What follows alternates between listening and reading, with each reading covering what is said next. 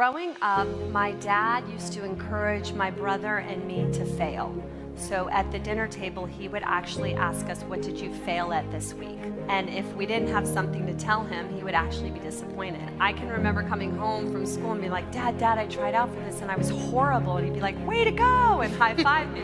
It was such a gift what he was doing. I didn't realize it at the time, but he was redefining failure for me.